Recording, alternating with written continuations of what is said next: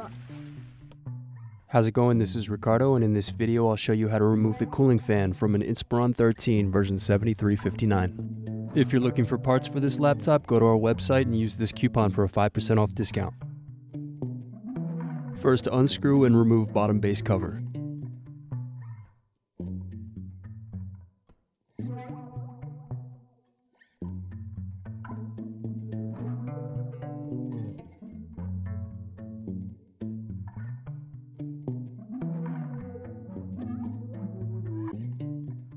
Now unplug and loosen hard drive cable. Now unscrew and remove battery.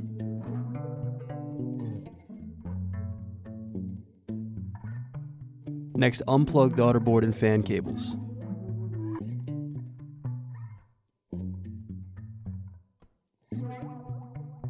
After that, you're going to unscrew and remove fan. These other tutorials. For batteries, click here. For hard drives, click here. For wireless cards, click here. Thanks for watching. If you enjoyed this tutorial, give this video a like and subscribe to our YouTube channel. Check the video description below for links to written tutorials and replacement parts.